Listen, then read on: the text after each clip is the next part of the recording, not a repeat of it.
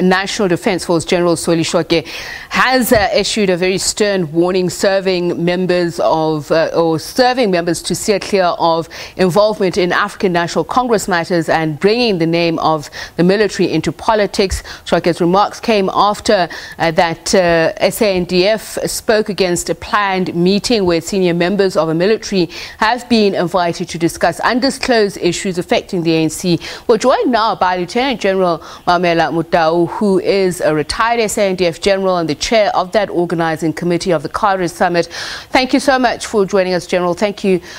Let's speak about this meeting, this invitation. Why did you call it? To whom were you inviting? Thank you very much, Tsepiso, and good evening also to our viewers.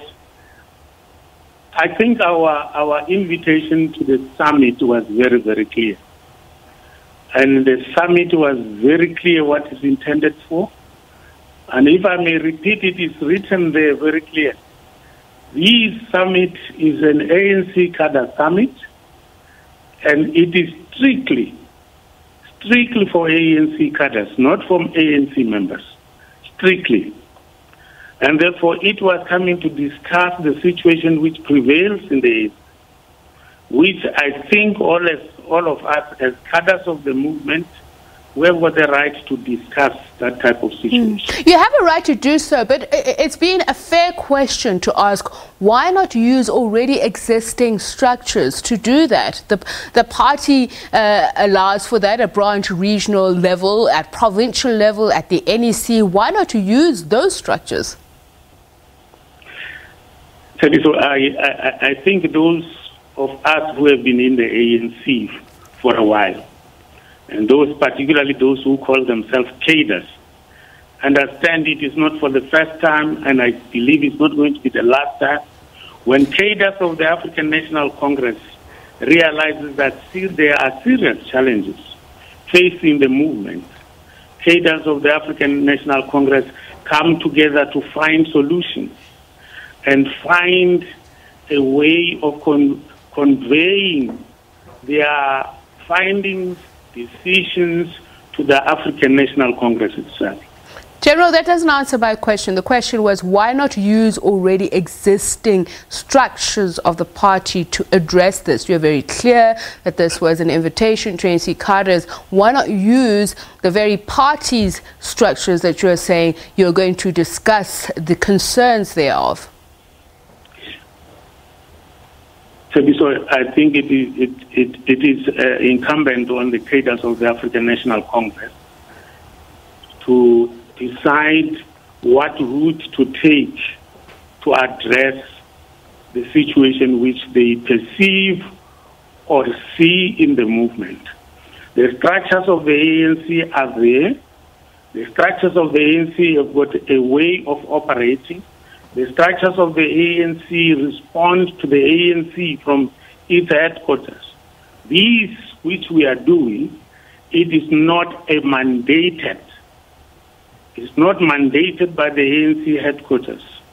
So it cannot be said that we should have followed the structures of the African Nation. So you talk about we, you say we are entitled to determine which structures to use to discuss these matters. Who's the we? How has this grouping come together? Who has called it together? And when you say we, talking about ANC cadres that they are dissatisfied with certain things, the state of the party, what exactly and what is it that prohibits them from raising the issues within the party structures?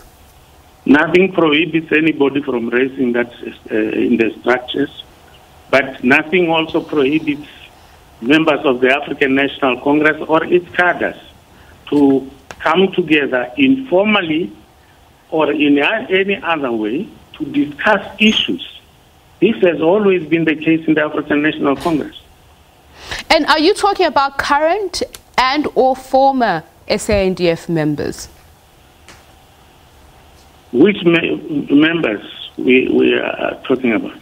I'm asking a question. The people that you had invited, the people that you quoted saying they have every right to have an informal meeting, they are not mandated by the SANDF or the party, but I want to understand, who are these people? Are they current? Are they former serving SANDF members? And while one understands that you say they have a right, what is it that is so pressing, and what is bringing them together? Yes, thank you, Tepi. So the invitation is very clearly directed to cadres of the African National Congress, not to any structure, not of the party, not of government. That is not the purpose of the invitation. It's very clear. So those who believe that they are cadres and they receive the invitation, they can elect to participate or not participate. There's no compulsion whatsoever. If they are members, former or serving members of the African who are in the SANDF, who believe that they are cadres and they want to come, I think it is in their right to do so. And having said that, I do ask the fact that you are somebody who occupied a very important and strategic senior position in the military, that of intelligence.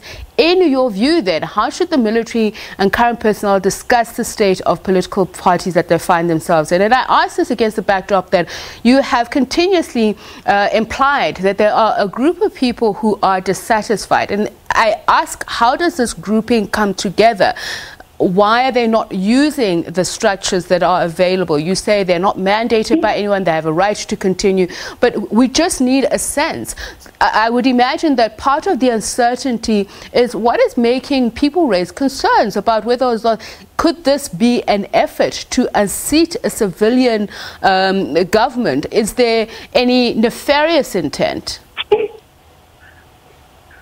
I think, first and foremost, there is no disgruntled person amongst us.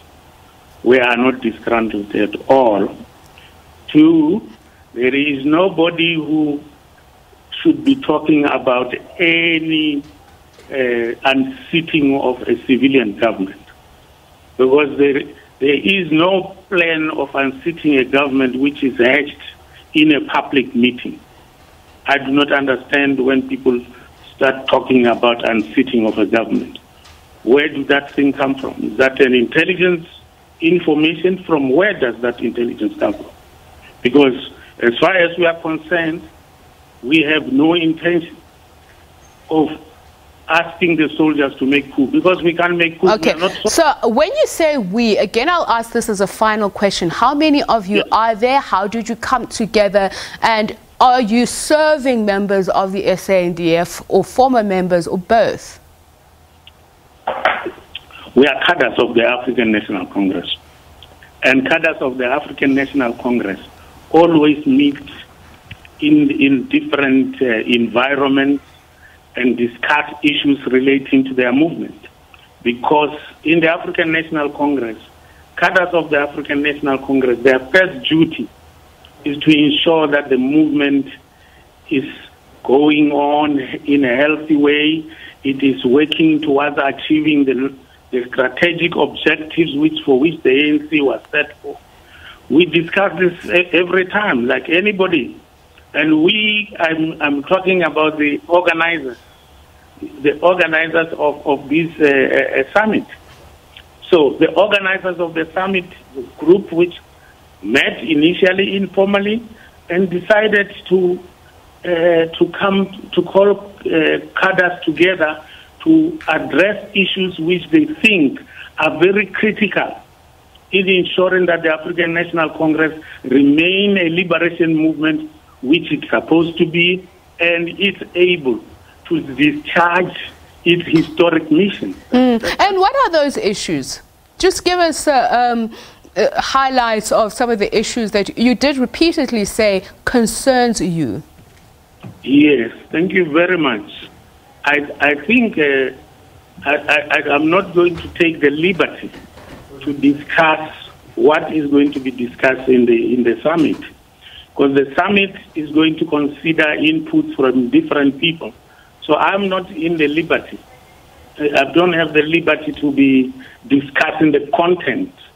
I thought we're going to answer questions relating to what people are starting to talk about, like there is a problem in the Defence Force which has been created by ourselves. Okay, thank you, General. But unfortunately, and with fairness, you have refused to answer all of those questions that I did pose to you. But thank you so much for speaking to us, Lieutenant General Maomela Motau, who is a retired SANDF General and Chair of the Organising Committee of that Cadre Summit that he says is a group of people who feel that there are very concerning issues around the state of the ANC.